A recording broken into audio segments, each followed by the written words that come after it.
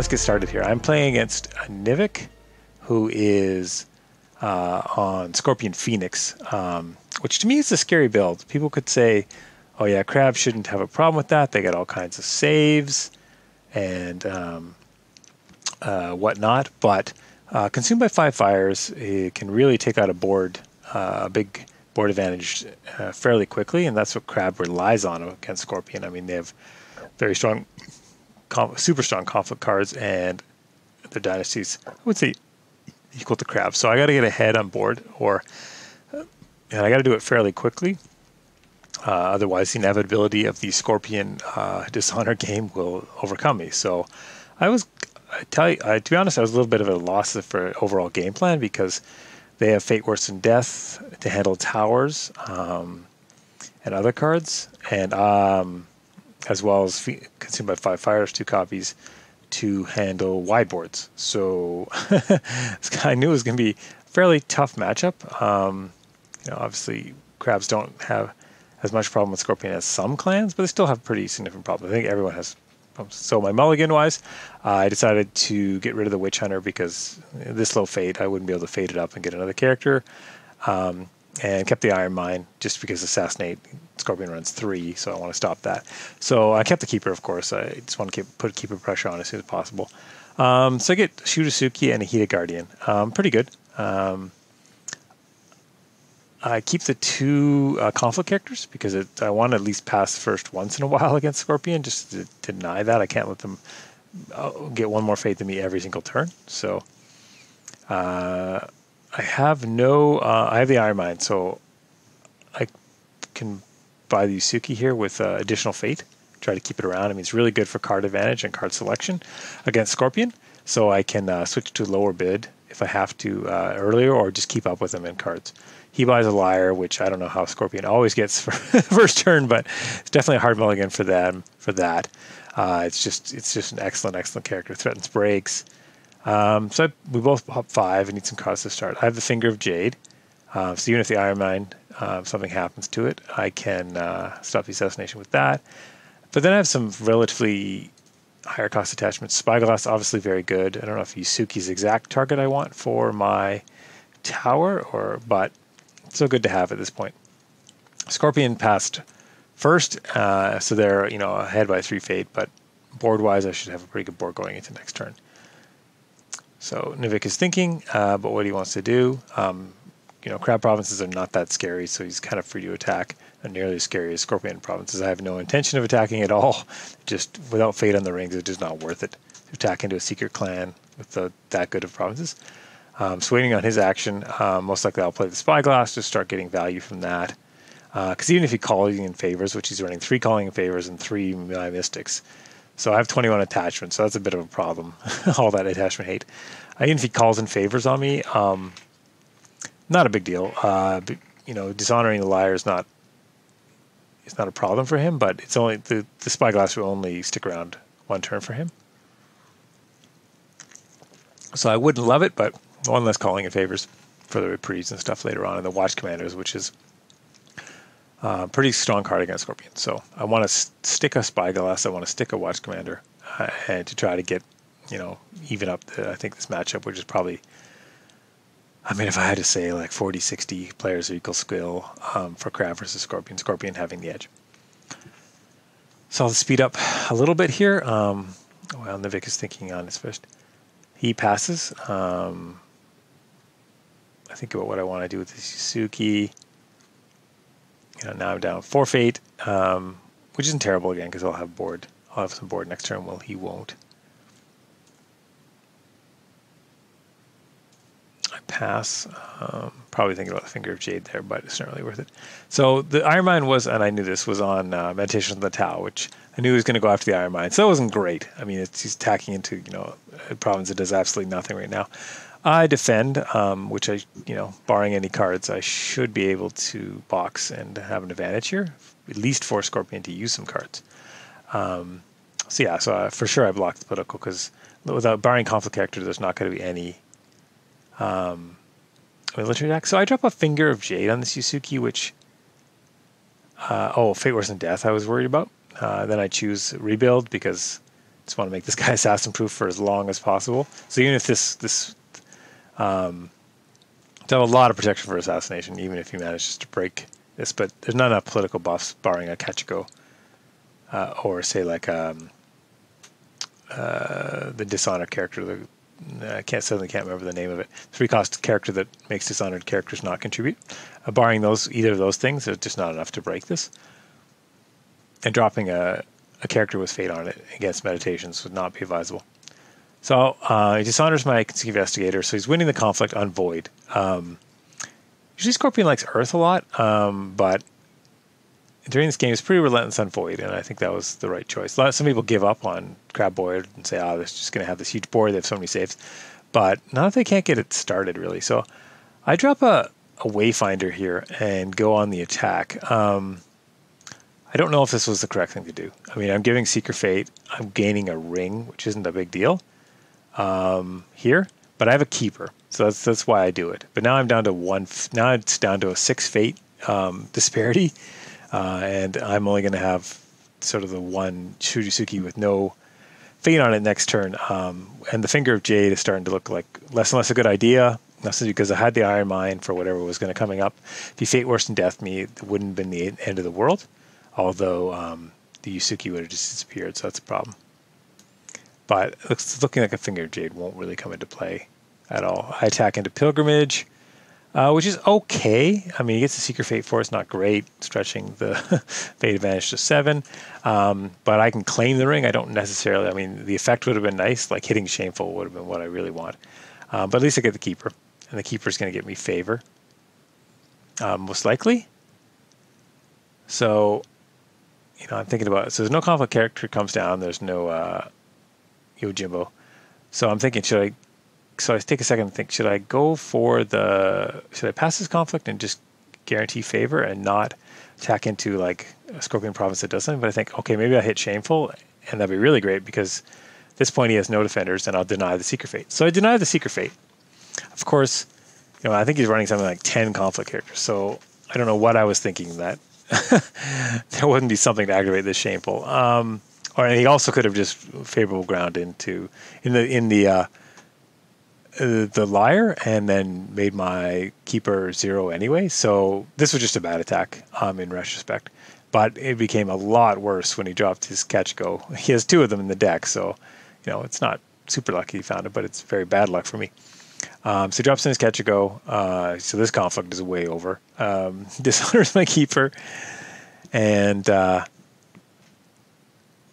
this point, and he has, honored Kachiko, so, might think, okay, well, maybe I can weigh the crab this if I had in my hand. But, I'm sure he has 4 G-Dicks, or there's a good chance he has a 4 G-Dick, and he's got a courtier to use it on. So I want to keep the assassination protection around, even though I have Finger of Jade. So it's a bit dubious not to keep the Wayfinder around just as an extra body, although Iron Man and Wayfinder's not the greatest. So going to turn 2, he's got a Kachiko board. I have 2 characters, one of which is Dishonored, not going to contribute much. So he has a much better board than me, and I'm only up by 1 Fate. Kind of a theme going on here now as I'm wondering, how did this happen? I've revealed 2 provinces. That's kind of the only good thing that's happened so far. We're equal on board. I'm equal in hands, and I'm down by 1 Fate. So, okay, let's see what happens. He flips which province? City of Lies, I think, is a very underrated card. I know some Scorpions would think cutting it, etc., but just to have so many good, expensive events, it's such a good economy for them. But it just did stop them from getting. I mean, he could buy the Shoju, but he'd have to empty out all his Fate really to put any decent amount on it. So I buy another Shurisuki, which is again pretty good. I put 1 Fate on it because I want to at least buy one other character, and I don't want to go too low on Fate. And I have conflict characters to play, etc. So I only go 1 Fate on the Yusuke. With Iron Mine there, wouldn't be bad, but he can break the Iron Mine and probably forge Edict or stop my rebuild of it. So just go 1 Fate because I'm sure the Assassination's sitting in his burning a hole in his hand right now. He's the first to pass, so like I said, I find the economic advantage of all those conflict characters to be a little frustrating sometimes because it's just so hard to pass on them, and they're just getting so much money to pour into things. And, the mono no Orari effect here that I'm going to have, like I'm going to only have one Shujisuki at the end of this turn, and he'll have a Ketchiko with one fate on it, honored. So the fate disparity is there, and the board disparity will continue. I'll save up. Hopefully the Iron Mine or something will stick, so I can save the other Shujisuki. But so I'm first player, so that's an advantage now. I mean, fate on rings, so I think make more worthwhile attacks. So I pull in the Talisman. No calling in favors have been used, so it's pretty dicey to use that. I don't have any really good characters that are guaranteed to stick around to put it on. But I do have court games for Ketchiko. I do have a Cloud the Mind and a Ichi Wayfinder in hand. So that's pretty good news. So at least Ketchiko is just not completely going to dominate me, although 9 political is really hard to deal with. I take a peek. I find Secret Cache. So I definitely don't want to attack there. I know the other one is meditation. So So let's remember that for what's about to come up. At this point, I should know. I wish Jigoku would, well, I guess it's just, you're supposed to remember, but tell you, like, I don't know, third province in the right or something. So I have attack. I'm trying to decide. Obviously, Water Ring's not useful. I Cloud Ketchiko immediately, and I attack. I would have matched Military Fire. We'll see. And I pick the right province, and then I second guess myself. Was that the one I wanted? And I end up going to Secret Cache, which I knew was there. So that was just a flat out mental error. But they happen. I was thinking a whole bunch of things, and it just slipped my mind which province it was. And I'm talking to my Nivik about it, and he's saying he thought I had some kind of strange master plan, having known it was there and going into it. But so be it. He gets his card, so that's not great. He goes 15 cards to my 11. But I do have 2 Shujisuki, so hopefully I will be able to use them here and get there. So I'm still, this isn't a super strong attack. I'm not entirely sure why I took the Keeper there, especially on a military attack. I could sort it if something got assassinated or something. So, and I let the assassination through.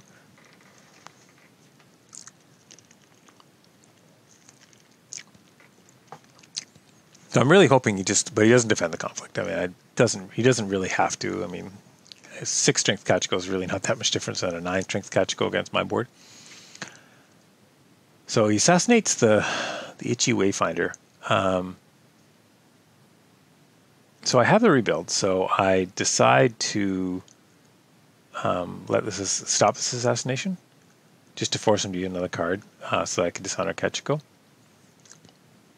Of course, I have to use another card to rebuild on the Spyglass, and there's some risk that I won't,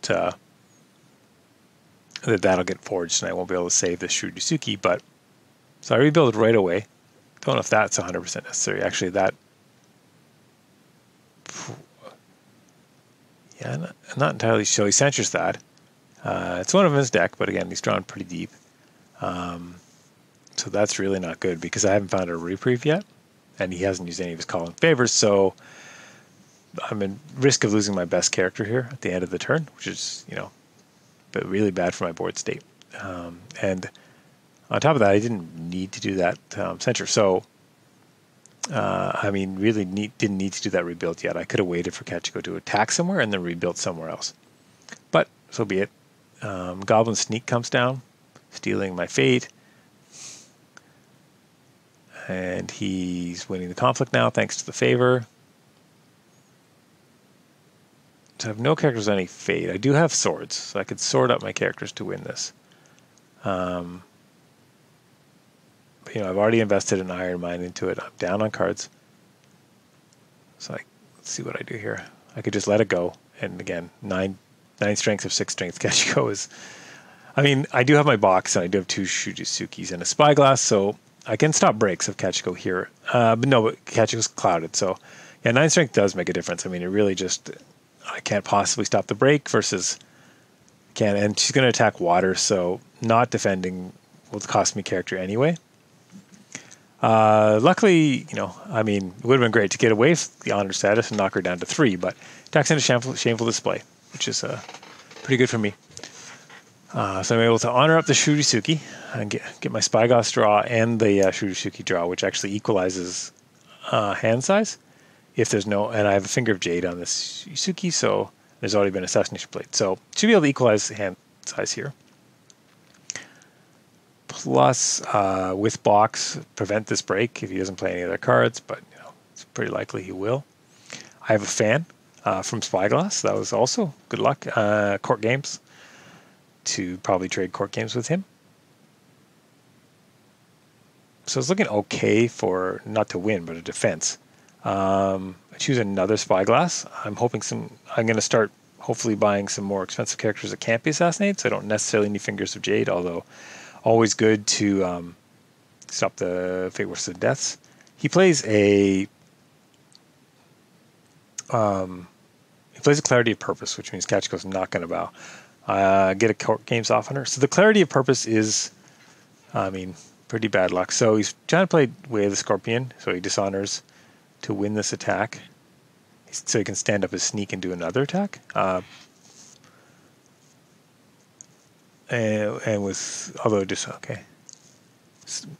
I do have a Shurisuki in Box to defend. So I can use the fan here.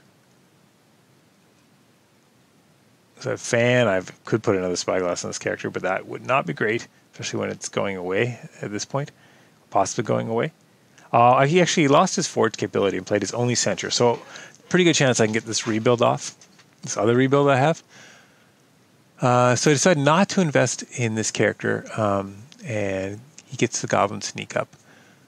Again, it's a question I'm just kind of questioning here too as well, because I could have fanned.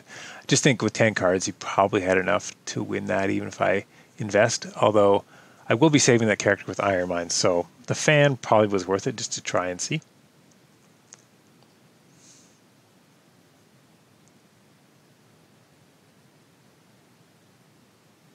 So I have to pass my conflict here, just so I have a chance of defending this and not taking the break.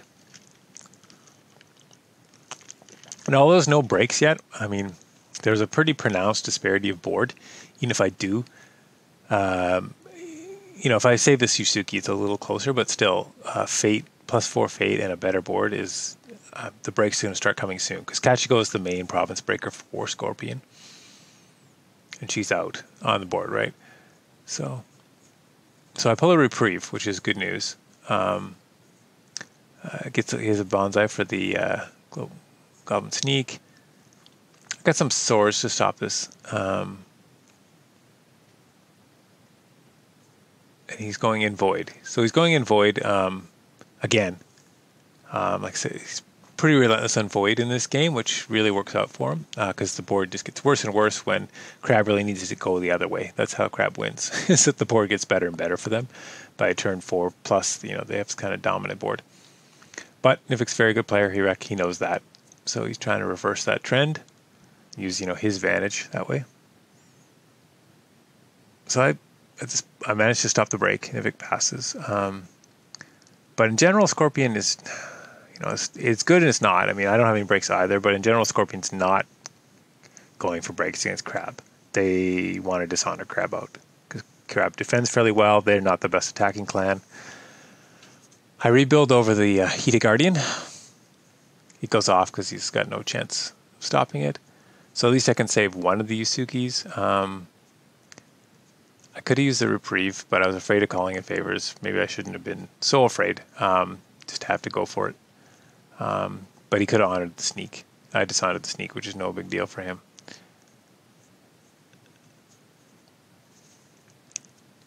So he's going to go up to 14 Fate with the possibility of buying Shoju. 10 is pretty decent for me, and a Crisis Breaker is fairly good against Scorpion. Just kind of says they can't make their military attack, which is not a big deal for them, but it's nice for them just basically not being able to make it. So I flip Karada, which I would be happy about in a lot of matchups, but definitely not in this one. The only thing it is the calling in favors I kept worrying about, or keep worrying about throughout this game. It does kind of reverse it. I can always just buy it back, which means they used a card, equalized. I gave them the fade back. So they used a card and dishonored, and they basically got a fade out of it type of thing. So I flip over Kasada, Satoshi, Crisis Breaker. So normally I would go for Satoshi here, but I just have no confidence of being able to win an Earth Ring if I want. So, and Satoshi could pop for keepers. That's what I would mainly use them for. But I'm starting to get pretty worried about this Shoju and the fact he's going to start breaking him. He's got Kachiko and Shoju. Kachiko is dishonored, but pretty good chance you're going to get re-honored at some point through court games. So I pop down Kasada, and at this point I just sigh because I know I'm not. I know he's probably going to pass on me.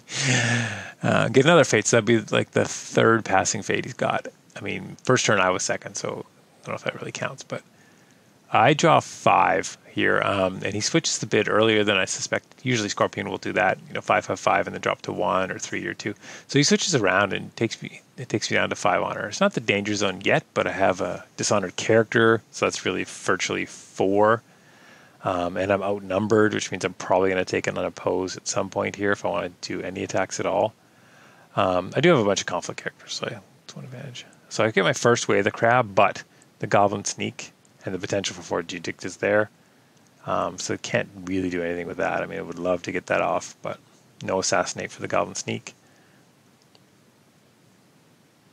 He's first. There's Fade on the Air Rings and the Earth Rings. The Air Ring suddenly looks pretty juicy as well.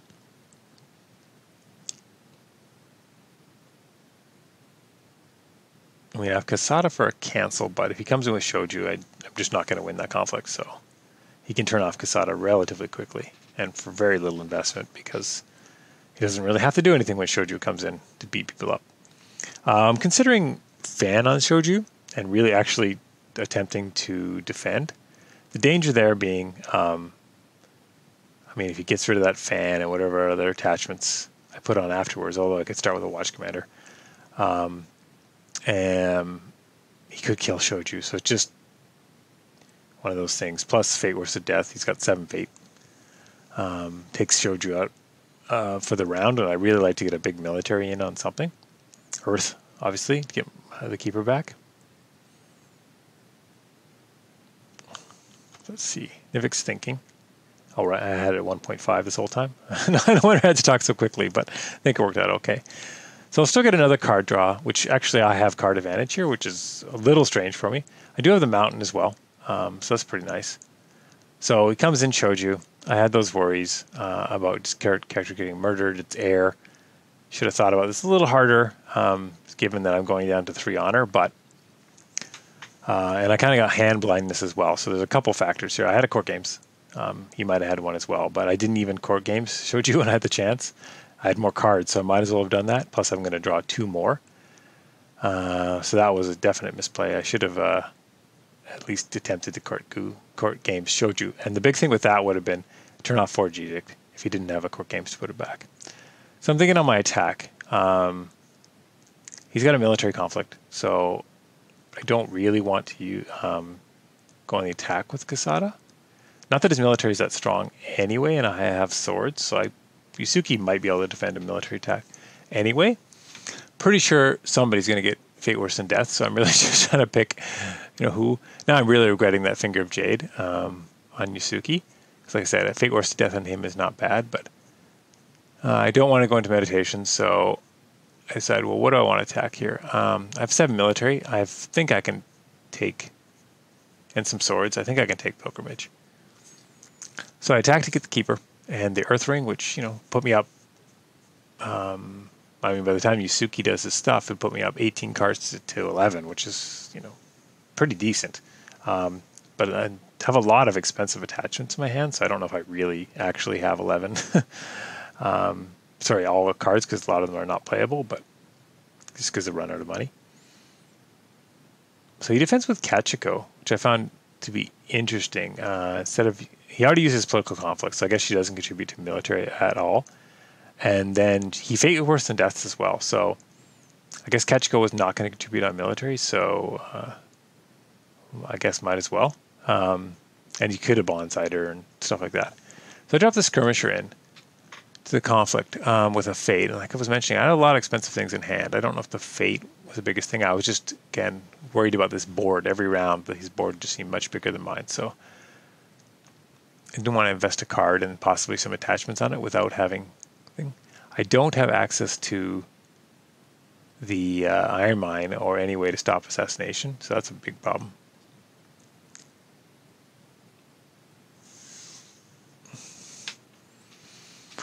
So the ring is not going to go off, but at this point, I just want that keeper. I thought I'd invest to get basically a skirmisher to get a keeper, which is equal to a skirmisher in terms of stats and better on political. And I have a political attack remaining. So he weighs the scorpion, the skirmisher, which is a problem with the skirmisher. I mean, it can grab favor, but it's just that one glory hurts in these kind of situations, especially against scorpion, where it can be so easily turned into a 0/0 dash. So I'll drop the fate on him, and then the assassination comes, which is what I was worried about. So the second assassination in 3 turns. Again, not that unusual, but definitely unfortunate, misfortunate for me. Sketchko is gonna claim this. I'm not. Oh, can't remember exactly what I do. I mean, I spent my last fate. So this turn, starting with the quote games I showed you, a lot of misplays on my part. I think. I wouldn't say tilting, but so the third way of the core scorpion comes down to ensure that I'm going to lose this conflict because I have no fate left, no free sword to play, so it's just kind of over in this conflict. Plus, that's the second way. So he cost me an honor on the first skirmisher, now he cost me an honor on the second skirmisher. So you can see the board here. Unless I get a fire to honor somebody, which is possible. Before they go, and I have no fate for the reprieve, even though I have 2 in hand. So spending all that fate on that conflict just to try to get bigger card advantage and 1 keeper just wasn't worth it in the end. I didn't know what cards he had, so it is what it is. But yeah, you can see that spending all that fate when I had decent things to do on defense, just not worth it. Plus, I ended up taking 2 honor loss there, so I'm really dropping fast, right? Air ring. Unopposed air ring followed by losing, so I lost 5 honor in that turn without playing assassinate or anything like that. It's really terrible thing to do against scorpion. So given the Shudasuki and Spyglass, I definitely shouldn't have bid to 5. But I didn't want to turn on scorpion box. That's part of all the problem. If you bid low, that's the trap, and why they have the best box in the game by far. Best stronghold in the game is that you bid. If you bid low, it just turns on their box and they steal all the honor back. If you bid high, you get into these situations where the losing honor in various ways is going to take you down eventually. So I defend and I win, which is not a yay moment because I lose. I lose at the end of this turn because I defended. And he took the fire ring from me anyway. I have no way to, and it was military, so I have no way to honor a character, and I have no money for the reprieves.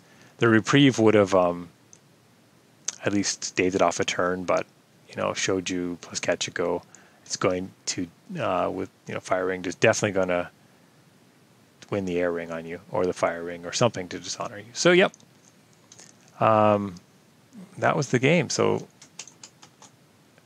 well played by Nivik, definitely well played by my opponent. He kind of had control of the game from turn 1, even though I had a good start. I mean, can't really complain about that start against Scorpion.